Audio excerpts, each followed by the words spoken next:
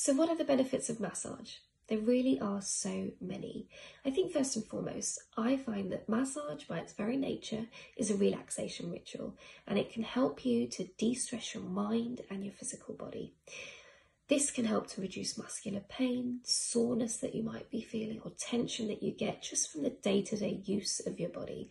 But also if you've got muscular tension that's triggered by physical exercise. Though I know after having done resistance workouts in the gym, I really do welcome a full body massage afterwards.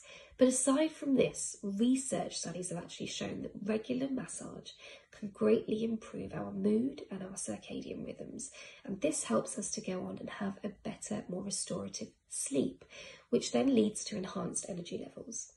There's also increasing data to suggest that massage, when done regularly, can improve our heart rate and lower our blood pressure, and also boost our immune system. So particularly prominent in the winter, we've got increasing levels of viral infections. So by having regular massage, you can increase the activity of your white blood cells, which help to fight off infection.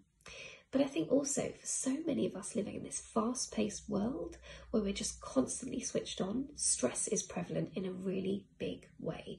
And massage has been shown to greatly improve our stress levels, which then has a knock-on effect on our physical and psychological well-being. But even for people who are suffering with anxiety, depression, chronic fatigue or chronic pain, having regular massage can greatly improve their symptoms too. For me, one of the biggest reasons I get a regular professional massage is for mindfulness. The world is such a busy place, and in this tech era where we are constantly available via our smartphones, constantly switched on, easily contactable by people, escaping for a massage can allow for an element of, well, true escapism, me time, and some well-needed rest as well. So I greatly recommend